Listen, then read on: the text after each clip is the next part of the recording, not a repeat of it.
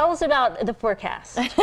There's some precipitation building in across the area, but the radar imagery is a little bit deceiving because it looks like, oh my goodness, it's raining, it's snowing.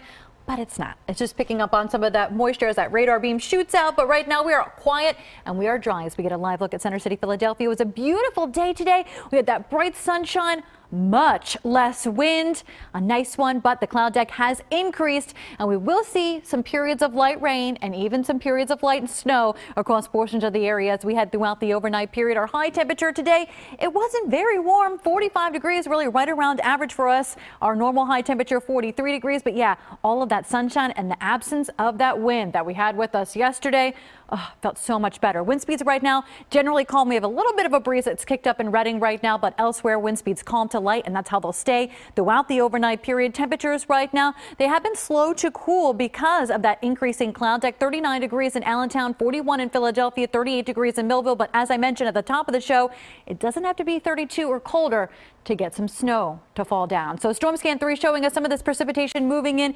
association with an Alberta Clipper. That style system doesn't have a lot of energy. It doesn't have a lot of moisture, but still can bring us a round of light precipitation. And that's what we're going to see as we head into tonight and seeing some of these returns now on Storm Scan 3. But again, a lot of this not yet reaching the surface as we're not yet saturated closer to the ground. But you might be seeing a few flakes in portions. Montgomery County, Bucks County, you might be seeing a few raindrops now, especially north of the city and some of our northern suburbs in Pennsylvania. As we push out to the north and west, Berks County now seeing some returns of that white, and up into the Poconos as well, might be seeing a few flakes trying to descend. And as we head into the overnight period, we'll see some periods of just light rain, potentially mixed with snow at times, mainly in the city. Points north and westward. Overnight low falls back to 34 degrees. And then for our day tomorrow, starting off with some clouds, but then turning sunny. That breeze returns. 44 degrees, northwesterly winds at around 15 miles per hour with some higher gusts. But other than the precip chance tonight, great conditions over the next couple of days. Have to head to Grandma's house. Clearing tomorrow. Breezy conditions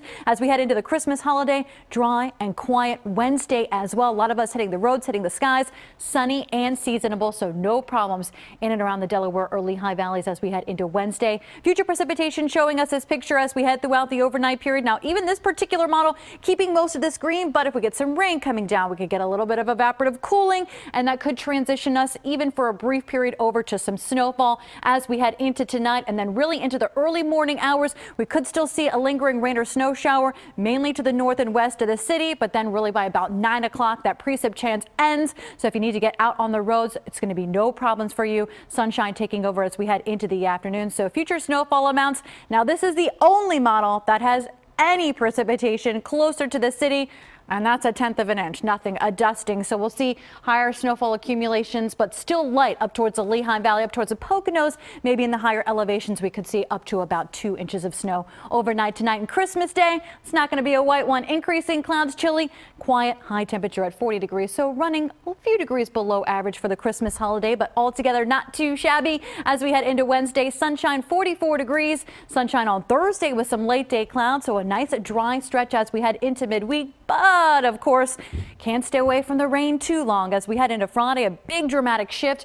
Temperatures jump up to 58 degrees. Breezy conditions, and looks like it's going to be another wet day for us as we head into Friday. I feel like that happened this week as well. It did. Yep. Same forecast. I know.